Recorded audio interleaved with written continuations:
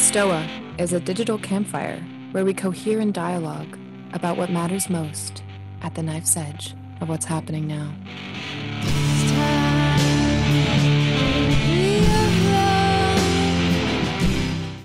All right.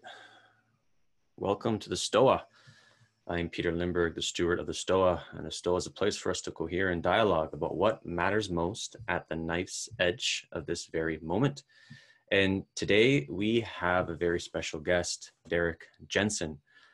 Derrick, at least according to his Wikipedia bio, is a radical environmentalist and an anti-civilization advocate. Democracy Now! Labeled him a poet-philosopher of the ecology movement. He's the author of many books, and I have all of them. A Language Over the World, The Culture of Make-Believe. What else do we got here? Endgame, and then What We Leave Behind. And how Derrick came on my radar, I think I was like 17, just got out of high school, was going to university, and I read A Language Over the World's words, and it blew my mind, just opened me up to a different world. And it kind of opened me up to an intellectually rich life, and kind of showed the seriousness of the situation we're in. So, and me and him corresponded on email back, and this is back in 2003 as well, and he gave me some advice on writing and stuff, so I appreciate that. So how today's going to work is Derrick and I are going to chat for about 10-20 minutes. If you have any questions throughout, throw them in the chats. I will call on you to unmute yourself. If you don't want to be on YouTube, because this will eventually go on YouTube, just indicate that in the chats. Be respectful, one follow-up question only, and if if people are kind of unmuting themselves and it turns into a shit show, then I'll take away the unmuting access from everyone. That being said, I will allow Derrick to unmute himself.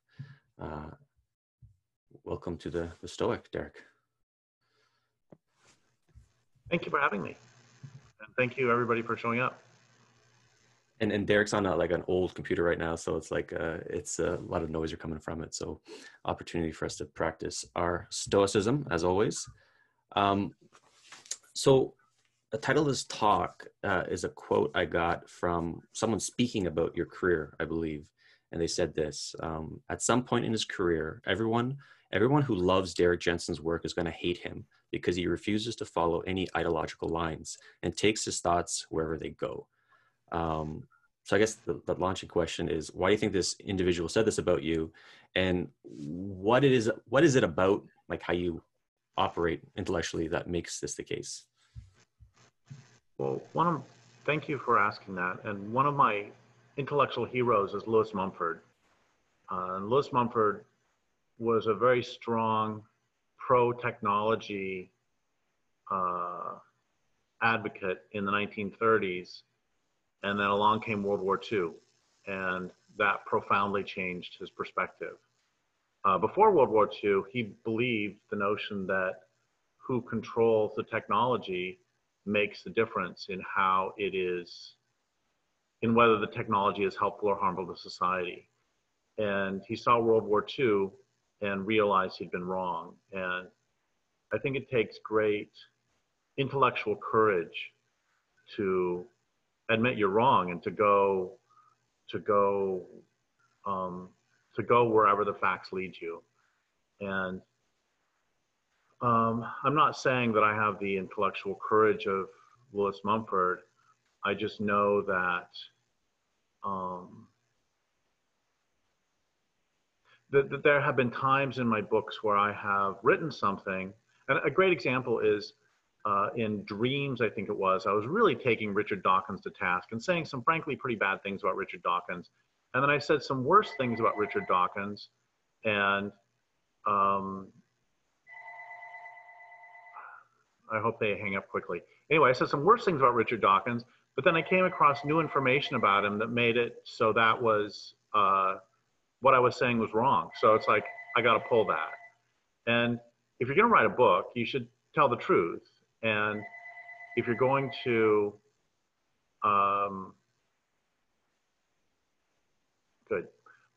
if you're going to,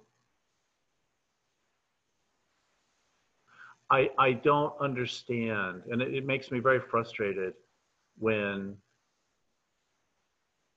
people deny truths, whatever they are, deny new evidence to fit a preconceived perspective. I'm thinking of the fact I was raised a fundamentalist Christian, and there was dogma that was sometimes more important than reality, and I sort of made my bones in the late 80s, early 90s as an environmentalist. And during the late 80s and early 90s, one of the big things in the Pacific Northwest was the owls versus jobs debate. And I was pretty stunned by the dishonesty of it, because all through the 80s, the cut went up and the number of jobs went down. And it wasn't protecting spotted owls that was costing the jobs. It was raw log exports and automation. But people wouldn't talk about that. And I guess I want to back up just a little bit. And I guess one of the reasons I'm rambling, apart from the fact that that's what I do, is that nobody's ever asked me this particular question so far. And maybe one of the reasons I do this is I remember when I was in college, I first gained some disdain for mainstream media because mainstream media people, mainstream news people, because it seemed like almost every time they wrote about something that I knew, apart from sports, if they wrote about something political I knew something about, they had their facts wrong. And I have sort of a terror of writing something and then it ending up that sort of like, I think it was Emily Littell in the 1970s on Saturday Night Live, never mind, because I got my facts wrong. So I have a real terror of that. So I try to make the arguments as sound as I can and then go from there. I don't know if that makes any sense. Mm-hmm. It does. I mean, some of it's not really a political act. Some of it is just, I try to be careful. And I have great disdain for those who will intentionally like spin things in order to serve their agenda, as opposed to getting the facts first and then figuring out where they go. And I have disdain for myself when I do that too. I just finished yesterday. I finished writing a draft of a book about how marijuana legalization has been and is sort of a great transfer of wealth from family farmers to big speculators.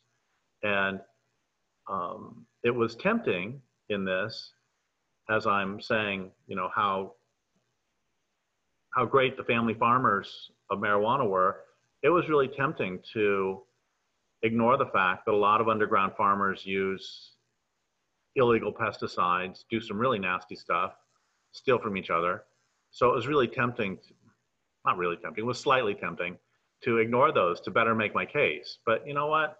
Got to show our warts too. And here's one more thing, and then I'll shut up. That I think part of it comes too from, I would rather find my own flaws in my own arguments, and I would rather point those out beforehand rather than have somebody else point it out to me later.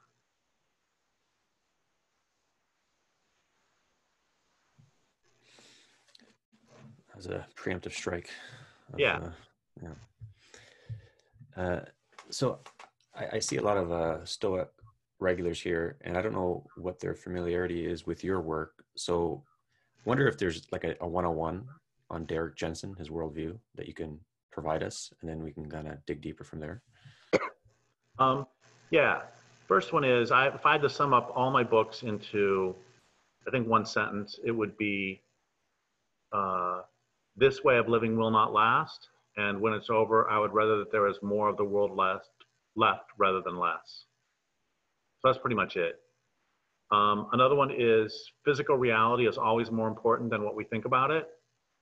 And what we think about it can certainly influence how we behave in it, but physical reality is always primary. So we can call Weyerhaeuser the tree growing company, but that doesn't make them the tree growing company. And we can call wind and solar green, but that doesn't make them green. And in fact, that's another thing is, you know, I was really heavily influenced by one of the most important interviews I ever did was with Robert J. Lifton. And he wrote The Nazi Doctors and many other books, one of the world's foremost, if not the world's foremost authority on the psychology of genocide. And one of the things he talks about extensively that really influenced me a lot was the idea that before you can commit any mass atrocity, you have to convince both yourself and others that what you're doing is not an atrocity, but instead good, virtuous. So according to the Nazis were not, in fact, committing mass murder and genocide, but they were purifying the Aryan race. They weren't waging aggressive war. They were gaining Lebensraum. And this is true on a personal level, too, that I don't know if I'm the only person here who has never once in my life been a jerk. I mean, every time that I have objectively been a jerk, I've had myself fully convinced that I was acting righteously and the other person deserved whatever I did to them. In other words, we can rationalize almost any behavior, which is one of the reasons I'm way more interested in reality. Yeah, no, I'm interested in the rationalizations, but I recognize that rationalizations, including my own, are just rationalizations. And we always have to come back to ground. We always have to come back to what is. So, in sum, this way of living can't last, won't last. And after it's done, I'd rather that more of the world be left rather than less. Another part is I don't believe that humans are particularly special. I mean, I believe that humans are special, but I think the bears are equally special. I think redwood trees are equally special. I don't think we are better than anybody else, more deserving than anybody else. I don't think we're particularly more intelligent than anybody else. I think that there are an infinite number of, no, it's not an infinite number. There's a huge range of vastly different intelligences that we cannot, that we literally can't conceptualize. And we can't conceptualize what it's like to be a dog with a sense of smell that is more important than a sense of vision. And anyway, so non-humans are more important than we give them credit for. And also, larger communities are more important than individuals, such that I love Paul Stamets' line about nature loves a community, that I'm not sure that nature loves every individual, because lots of little tadpoles get eaten before they turn into frogs. And as an individual, things can get pretty tough, but the communities are more important than individuals, which can have some interesting toxic mimics in society, where we come to believe that Coca-Cola is, the corporation, is more important than individuals. That's not what I'm talking about. Anyway, I'm rambling again. So if there's anything people want to chew off on any of that, that'd be great.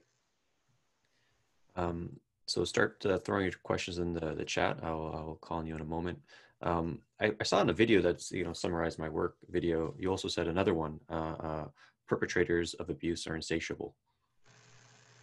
Oh yeah, that's had a really, I like Chris Hedges, and we've had some interesting conversations over the years.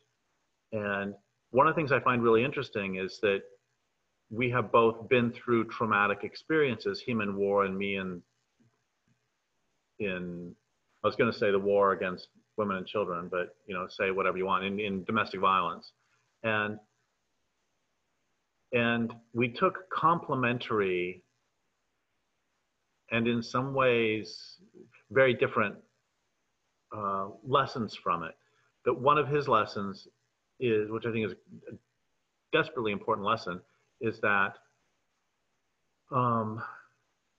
he has seen that basically acts of violence traumatize and can sometimes destroy people, and that he has seen too many people destroyed by it. He's lost too many friends, and he doesn't like it. And makes perfect sense to me. I don't disagree with that at all. At the same time, the perspective I bring, which he doesn't disagree with, is I learned early on that perpetrators of abuse, and this includes perpetrators of abuse against the planet, are insatiable. They can never get enough, which is one reason capitalism always has to expand.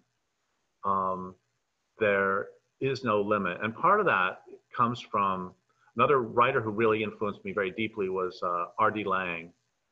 Unfortunately, he was personally a terrible person, but his writing is very interesting because he describes abuse perhaps better than anybody else I've ever known, and he himself was a perpetrator. Anyway, one of the things he said that I just loved is, how do you plug a void plugging a void?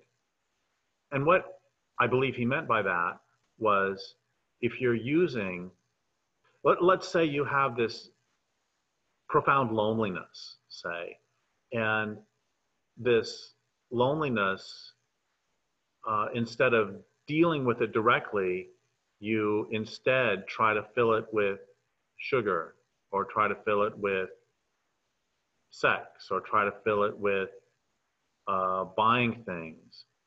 You're using another void to plug a void. And so you have to keep performing those same actions over and over, because you're not filling the hole that it's purporting to fill, which is why consumerism can never ultimately substitute for community, say. Okay, so we got some questions populating. Keep throwing your questions in chat. We'll start with Margaret. Margaret, you had a question for Derrick, if you can unmute yourself. Hi, yeah, thank you. You mentioned coming back to what is, and I was curious what your personal process for that looks like. Well, I thank you for that question. I can go a couple of directions with that. One of them is, my father was extremely violent. He broke my sister's arm. My brother has epilepsy from blows to the head. He raped my mother, my sister, and me. And I started therapy when I was 28 or 29. And I remember the first thing the therapist said is, I sat down and he said, "So how do you feel right now?" And I said, "What? I don't know what you're talking about." And he said, "Well, I'm sitting here and there's a window behind me and I feel the sun on my shoulders and that feels good. And you're a new client, so I'm a little bit nervous." And he just talked me through what he was doing. It's like, oh, I can do that. And so part of it was, simply, one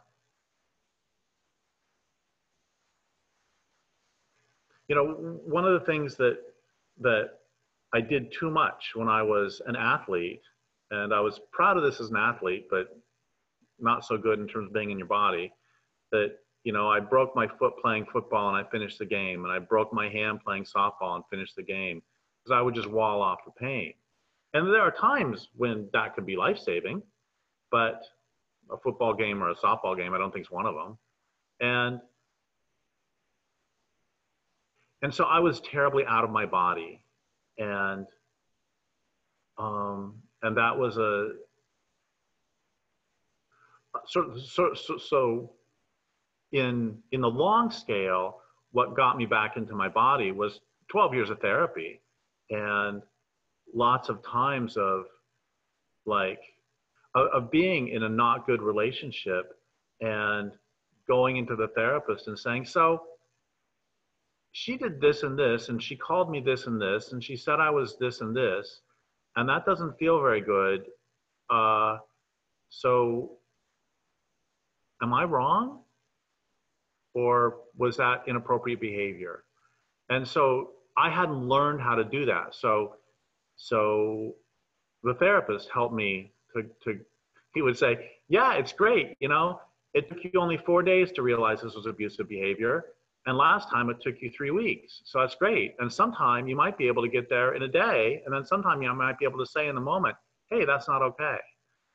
So there was that. And then now, I mean, having gone through that longer process of, I mean, this is such a buzzword these days, I don't really want to use it, of decolonization. I've gone through that process of sort of vomiting up the effects of a coercive upbringing. Now what I do to get back to it is, like when I'm writing, I will write some rhetorical thing that's all fancy and beautiful sounding, or as beautiful sounding as I can make it. And then I'll look at it and I'll go, but what's the real truth? It's like there's a friend of mine that I've edited his work for 20, 30 years now almost. And it's a joke between us that he'll read me something that he's working on, and then I'll say, huh, so what are you trying to say here? And then just forget the rhetoric, just what's real? And then he'll say, well, I think they're overcutting the forests of Washington. It's like, okay, we'll just say that. And I do the same thing all the time, that I'll be working myself in circles trying to figure something out. And then I'll just stop and say, okay, what is true? What do I know? And then I'll just say that. And then I'll build up from there. So for me now,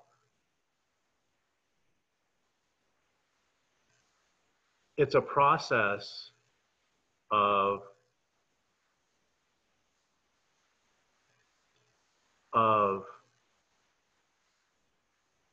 trying to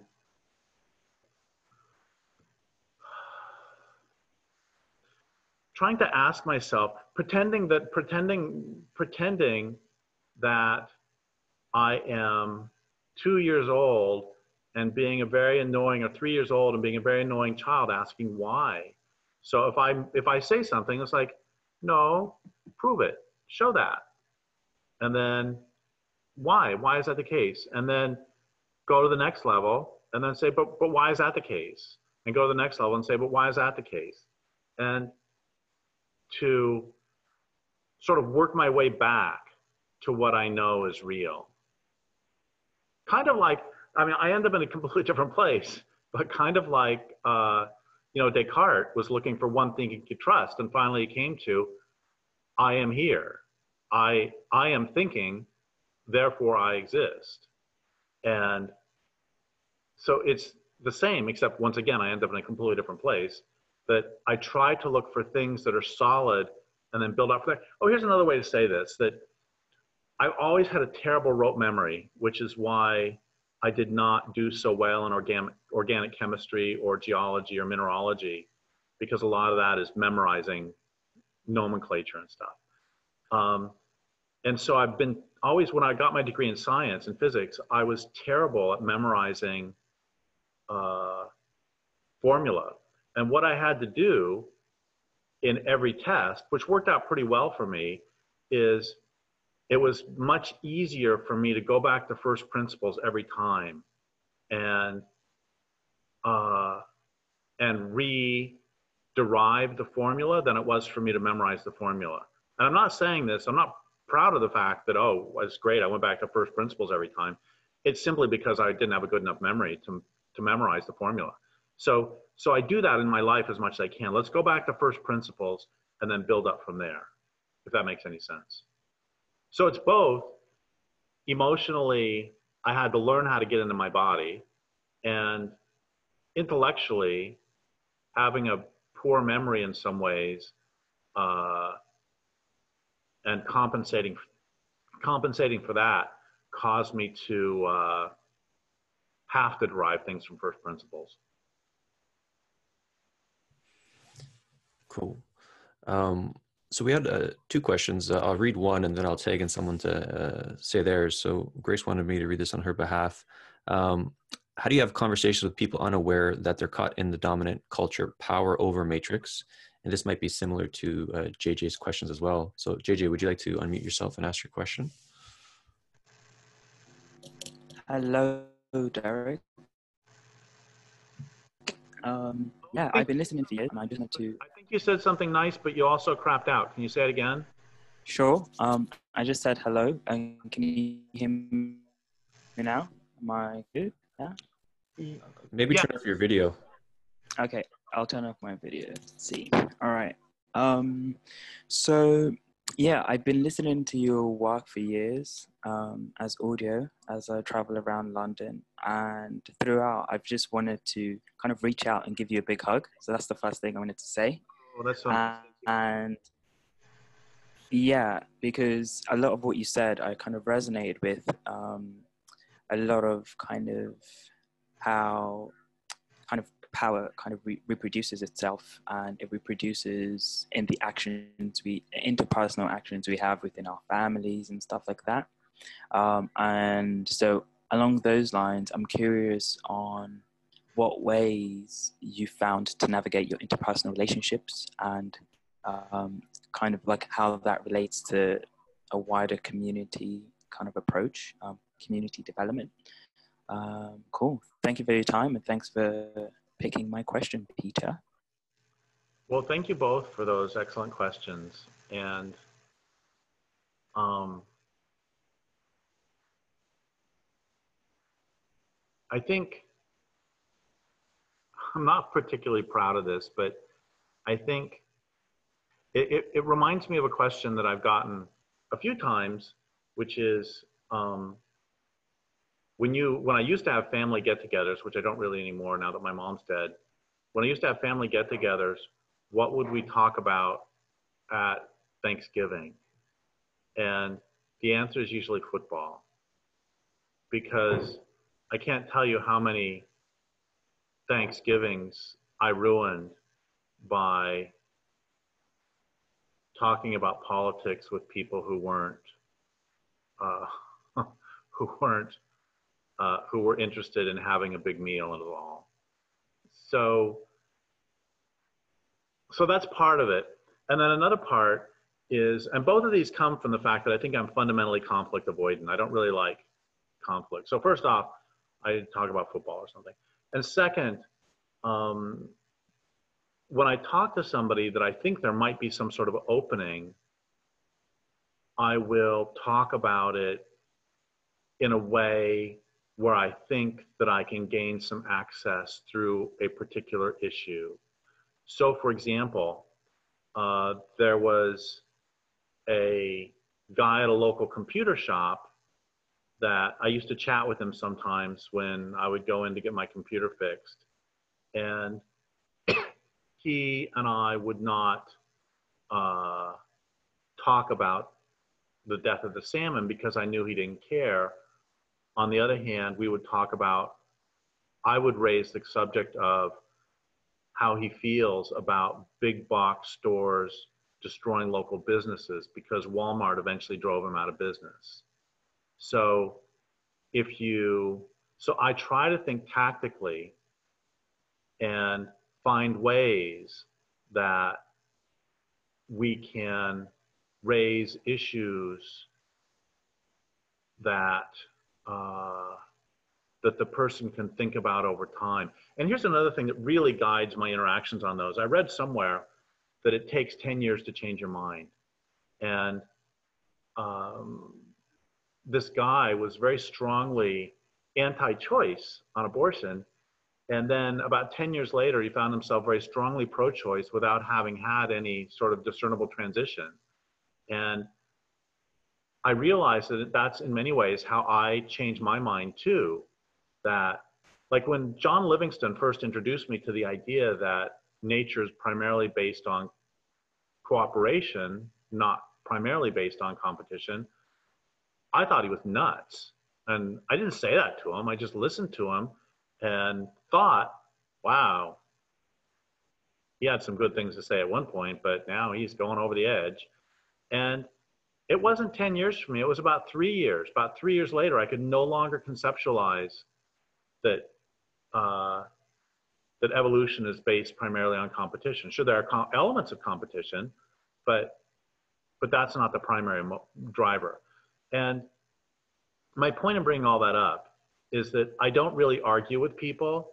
What I will do is I will make points, I will drop things in, and then I just walk away, because very, very, very, very rarely is someone in the moment convinced by argument.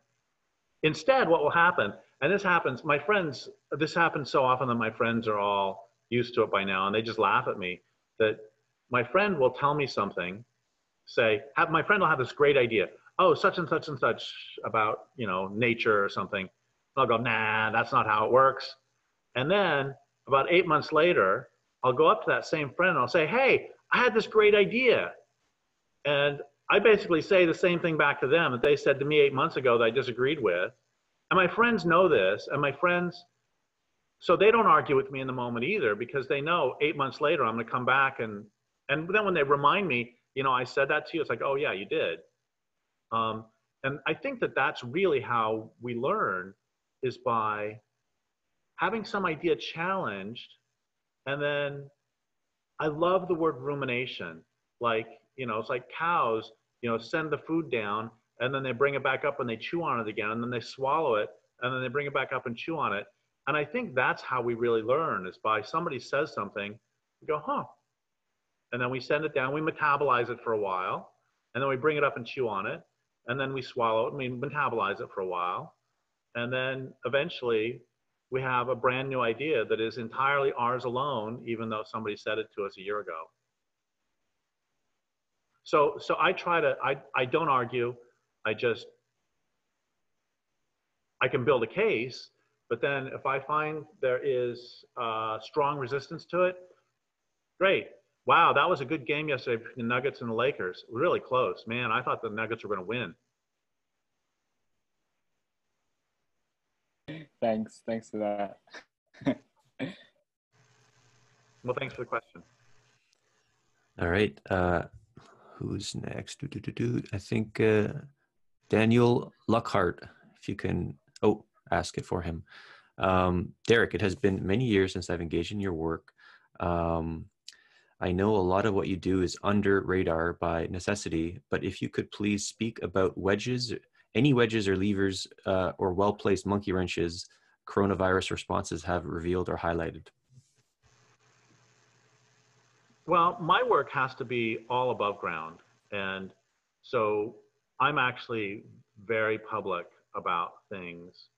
Oh gosh, maybe 15 years ago, I got a call from a defense attorney for one of the Green Scare people saying, I got an email from him saying, we need to talk. And I'm like, crap, that is the email you don't want to get from a defense attorney. So I called him up, and he said, you need to be very careful because there are some prosecutors who really hate you. And I said, there needs to be a firewall between above ground and below ground activities. And my job is to bring these issues into the open. So, don't really worry. It made him feel a lot better. Anyway, so that said, I think one of the things that makes very clear, a few things that makes very clear. One of them is that a decrease in economic activity is good for the world. And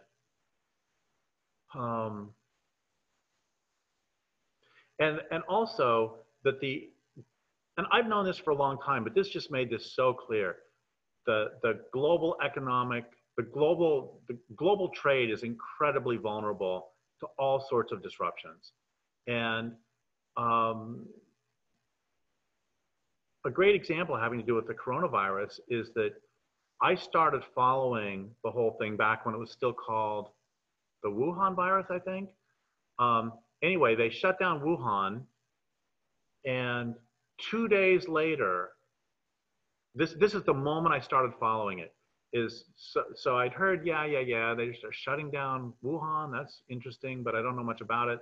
And then 2 days later, they closed a Hyundai factory in Korea, in South Korea. And I thought, wow.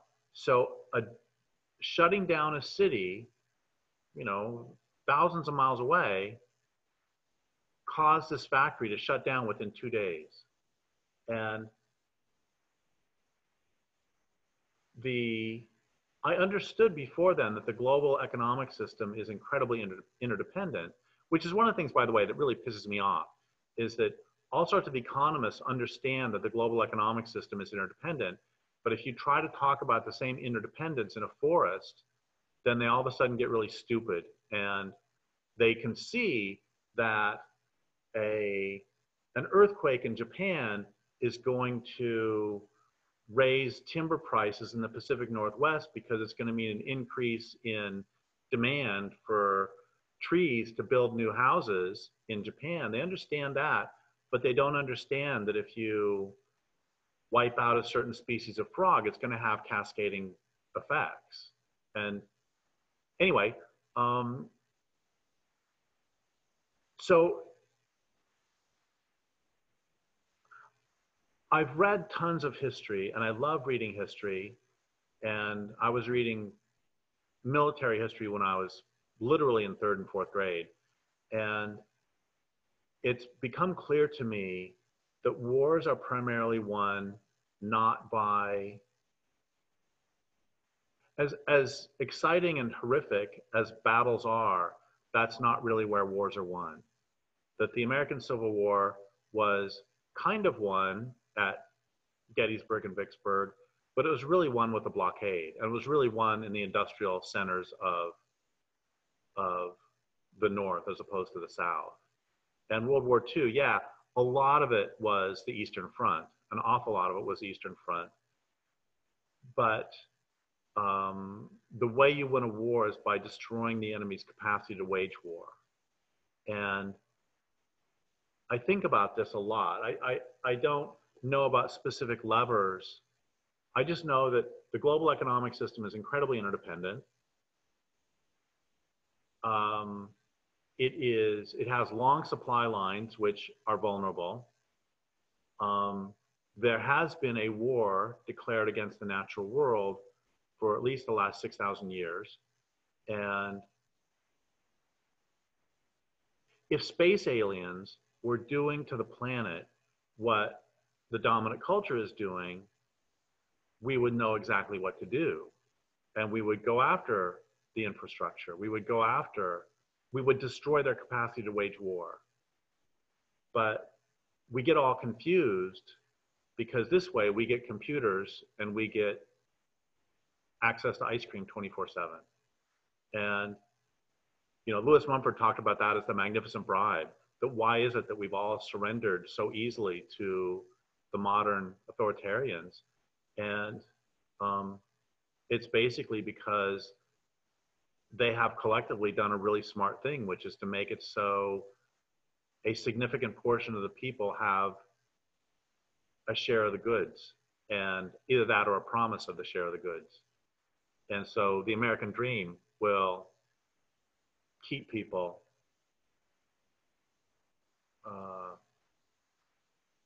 basically, so long as you continue to give me great health care, ice cream, and somehow those two seem mixed, that if I eat enough ice cream, I'm going to need the health care, and car, computer, and potato chips, and an electric blanket. It's like, I'm good. I don't need penguins. I don't need insects. I don't need a living ocean. But that's part of it. Anyway, so what we have to do is to, it's like, I think about this all the time. If salmon could take on human manifestation, what would they do? And so what I really want, and I left this off, I forgot about this earlier when I was summing my work. I think one of the things that we need to do that's really important is to transfer our loyalty away from the economic system and toward the natural world. And then once you make your loyalty with the natural world, your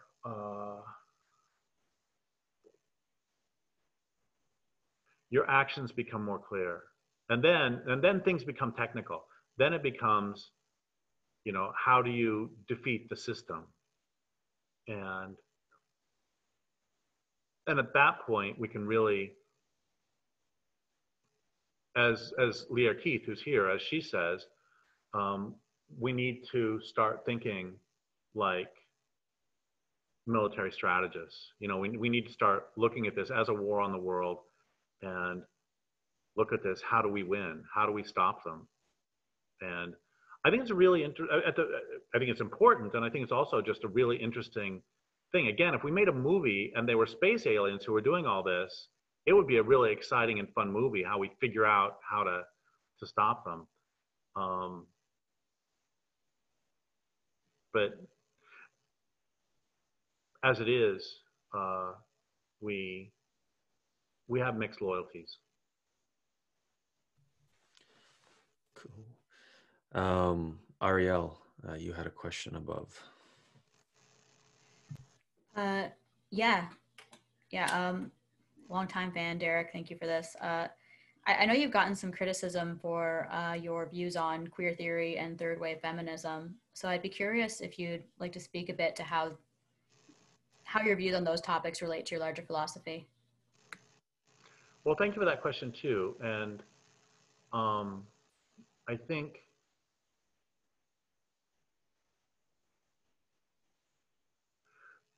queer theory is just an extraordinary, well, a couple of things. One is queer theory is just an extraordinary thing because there are some remarkable thought errors that are inherent in it that I'm horrified that all these people in academia who, I mean, that's their job, is to sit around and think, and they don't seem to be doing such a great job. And queer theory is based on the idea. It is, and this is their words, not mine. It is a total strike against anything that is normal. So it is, this is their words, that anything is normal is oppressive, that normality itself is oppressive.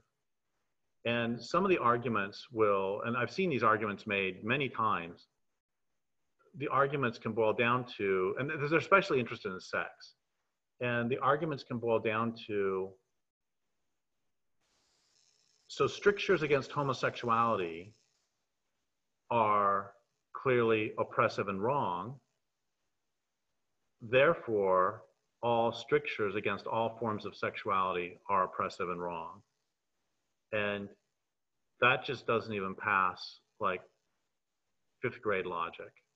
It's just, and I am not, this is not me being inflammatory. This is them making these arguments that therefore, because strictures against homosexuality are wrong, therefore strictures against pedophilia are wrong. Therefore, strictures against bestiality are wrong. Therefore, strictures against necrophilia are wrong. Those, I'm not making those up. And it's just crazy. And we can't really talk about that without talking about something else that's been really problematical. Oh my God, I hate that word problematical these days. That's another word that's been destroyed. Something else I don't like, let's just say that. Postmodernism. And it does the same thing. So I agree that strictures against homosexuality are wrong. I just don't agree with the next part, that therefore, and I'm going to back up even further than postmodernism. So I wrote a book a few years ago that it was about a struggle for the soul of anarchism. And this book cost me, my publisher, two publishers actually, cost me 7 stories in PM. And in this book, I argued that there are anarchists who believe that governments exist primarily to serve those in power. And this is a pretty easy case to make, and a lot of anarchists make this case, that governments, I fully agree with this, that if you just ask, do governments take better care of individuals or corporations? You know, I've asked 10,000 people that, and nobody has ever said they take better care of individuals. They take better care of corporations. So corporations even exist. I mean, for God's sake, corporations are considered people. So on one hand, you have anarchists who believe that governments exist primarily to set up rules that benefit others of their class. Makes perfect sense to me. And on the other hand, you have anarchists who believe that because governments are set up primarily to serve governors and others of their class, therefore, all social rules are inherently oppressive. And that's nuts. And that's how you can get, like, the magazine Anarchy, a Journal of Desire Armed, dedicating an entire issue to promoting pedophilia. Because nobody can say, because all social restrictions are inherently oppressive. And again, I just think that's nuts. And unfortunately, there are a lot of anarchists, going all the way back to Diogenes 2,500 years ago, who believe that. So now let's move forward to postmodernism. The postmodernism was, in some ways, and this is just a really short version of it, postmodernism was based on the idea that there are various narratives that inform how we perceive the world. Absolutely brilliant. And some narratives get more attention paid to them than other narratives, and some narratives are pushed by those in power. And absolutely brilliant, completely agree with that. That's why we hear how great Columbus was, but we don't hear that he was a slaver. You know, we don't hear all the horrible stuff, or didn't hear about it, you know, pre-1960 very much. Excuse me. So postmodernism starts with the idea we need to unpack some of those various narratives and see why some narratives are given more credence than others. Great idea. The problem is that the place they ended up is so ridiculous that it makes me question whether humans are in fact sentient. And the place they ended up is, well, yeah, there are a lot of competing narratives, therefore there is nothing but narrative and there's no reality. Like, what? How did you get there? And that's just as silly as the whole queer theory thing, with just because strictures against homosexuality are wrong, all strictures against all forms of sexuality are wrong. Both of those forget that we have to come back to physical reality, and that physical reality is primary, and that there are differences between adults and children. There are differences in cognitive ability. There are differences in ability to make rational decisions. When I was a kid, and I don't know how any children survive. When I was a kid, I'd seen people jump off buildings in movies, and I never noticed they did a jump cut in between. So the person jumps off the building and then somebody lands on the ground, but you don't see the part in the middle.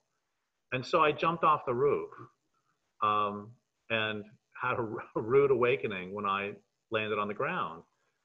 Fortunately, it was only a one-story building, and so I just hit the ground hard and got an owie as opposed to breaking anything. But children do, children, who am I kidding? In my teens, after I got a driver's license, it was really considered fun to drive down a country road and turn off your headlights and then drive through the night without headlights. What sort of idiotic person would do that? Well, a 16-year-old named Derrick would do that. And the point is, children's brains are not developed. And so two adults of the same sex having sex is not the same. Anyway, the point is that we always have to come back to physical reality. Physical reality is real, and then you build up from there. One of the problems with the postmodernists is, you know, we really have a lot of cancel culture today, and part of the reason for that is that if your primary argument,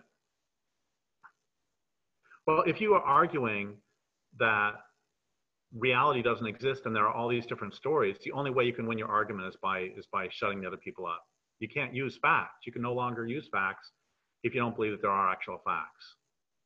That's a very interesting thing too. It really annoys me because I have made, those who've read my books know I've made some critiques of science. There are valid critiques to make of science, but the valid critiques don't include that it's not real at all. It's just one way of knowing in the world.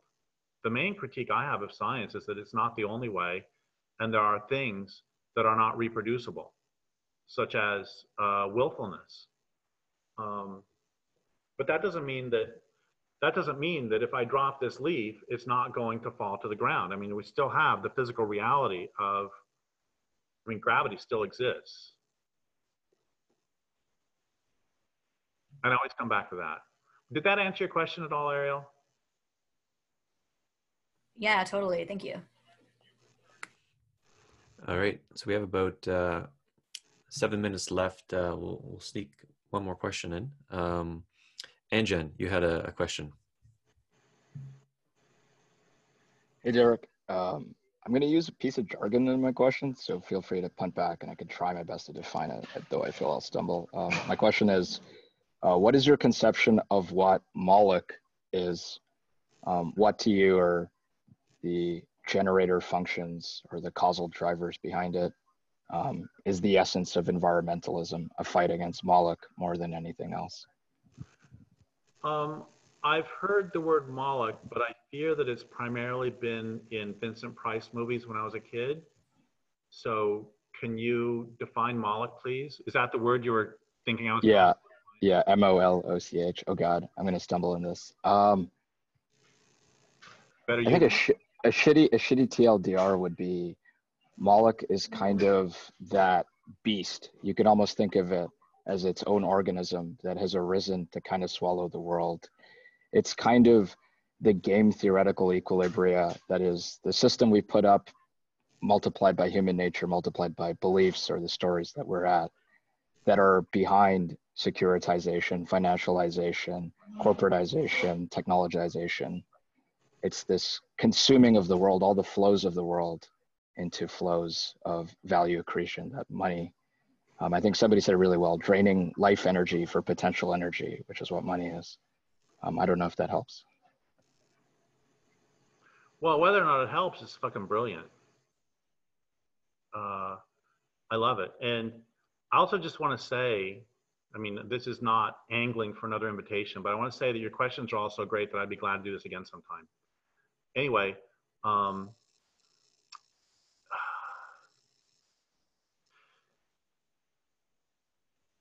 I mean, it's a huge question. And another way for me to try to define what my work has been about my whole life has been trying to find sort of, you know, a unified field theory for this culture's destructiveness. And a lot of it is patriarchy and patriarchy's violation imperative that springs from that inner sense of emptiness, and you try to fill it, and you try to fill your own brokenness by violating others and by pretending others are inferior to you and validating that in their inferiority by violating them. And that's insatiable. And then we can also talk about, you know, Lewis Mumford's authoritarian techniques, where the technologies actually get in charge. And that's a whole nother subject, but it's, I mean, are cities designed for human beings or for automobiles? And is the economy designed for human beings or for corporations or for the technologies? And the whole thing is run. I mean, it's so funny that they talk about the difficulty of getting off a fossil fuel economy, or getting off an industrial economy, even though it's killing the planet, even though they acknowledge the harm it's doing, it's like, wow, who is really in charge? And then I have to bring in Jack Forbes' book, Columbus and Other Cannibals, where he talks about what he calls I don't know how to pronounce it, Wetiko, Wetiko, I guess we'll call it, Wetiko disease, which he thought, he's dead now, is a spiritual illness with a physical vector. And this spiritual illness causes people to become vampires, to consume the souls of others. And it's a highly contagious disease.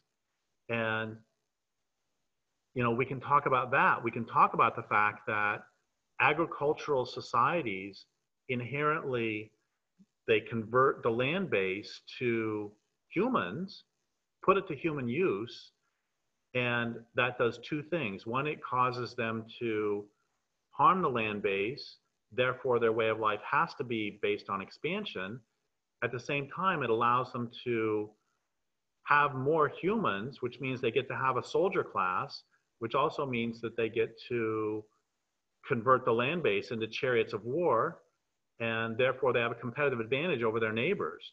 So we can talk about, you know, one bad apple spoiling the bunch that way. So we can talk about this in terms of sort of purely mechanistic material forces.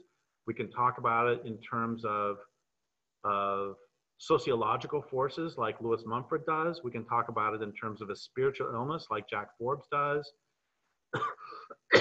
One of the reasons I wrote my book Dreams is because I wanted to just spend one book exploring the idea that there's like this cosmic war going on of, I'm not sure I believe this, but, you know, like forces who wish the world ill and forces who wish the world well, and they're having a conflict. Like I said, different books are just exploring different facets of this, and I threw the ideas out in Dreams. Maybe they're true. I want to explore them to the end and see if they work. And I mean, what is Moloch? I mean, it's not. One thing I can tell you it's not is some people have written to me just very smugly and said, you know, Derrick, you can ignore all your analysis because the problem is just greed. And it's like, well, greed's a part of it, but what about a social system that rewards greed? Where does sociopathy fit in? It's like I did a talk years ago, 15, 20 years ago now, at Bioneers, and it broke my heart because Bioneers is supposed to be about social change, but I was the only person there who was talking about either power or psychopathology. And I don't know how you can talk about social change without talking about power. And I don't know how you can talk about the murder of the planet without talking about psychopathology. So where does psychopathology fit into all this? And you'll note, by the way, and here I am doing the thing we talked about at the beginning, that I'm going to go ahead and attack myself instead of you attacking me. But you'll note I'm not actually answering your question. I'm just throwing out all sorts of ideas because 26 books later, I don't have an answer. And I don't know that there is an answer. I think that there are a whole bunch of answers, some of which I've tried to list out. So before we go, how much time do we have, Peter? We are at the hour, but I'm cool to stay a little bit longer if you are. So I want for, wait, who asked that last question? John? So I want for you to answer what you think Moloch is.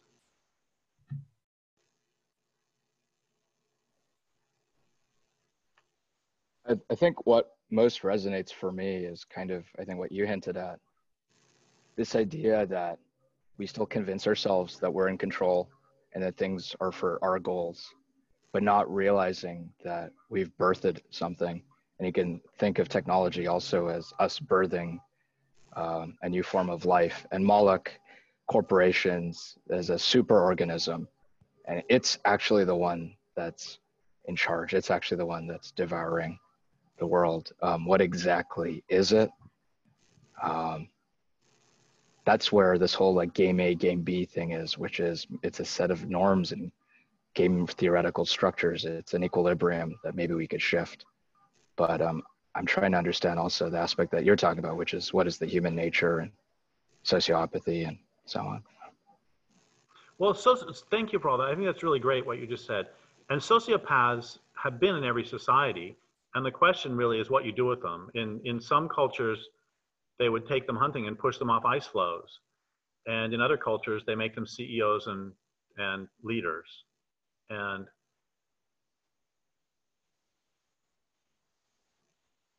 I guess here's what I want to close with, which is Ruth Benedict talked about why some cultures are, to use her word, good and some are not so good. And what she found is that the good cultures recognize that humans are both selfish and social. And so they would destroy the bifurcation between selfishness and socialness by praising acts that benefited the group as a whole and disallowing acts that benefited the individual at the expense of the group. So if you do something that's really selfish, so I go out and I get a bunch of salmon and I try to sell them to people, then you shame me for doing so. If on the other hand, I go get a bunch of salmon and then I distribute them to everybody, then everybody says, wow, that's really great, you did that. And you reward that socially beneficial behavior. And I can give everything away because I know tomorrow somebody else is going to go gather huckleberries and they're going to distribute those. So what we're building is social capital. And this is how healthy functioning families work. You know, at the dinner table, nobody says, Junior, will you pass the potato? And he says, yeah, that'll cost you $3. I mean, you do it because you're in relationships.